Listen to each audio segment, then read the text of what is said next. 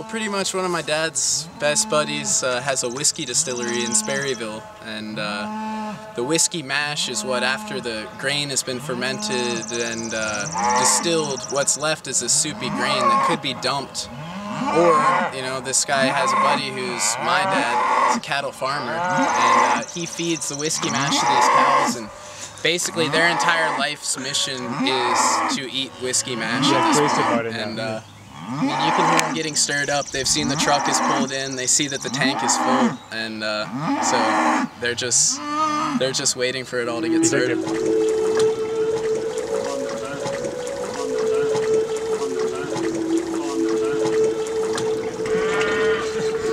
It's 5 o'clock somewhere. Yeah.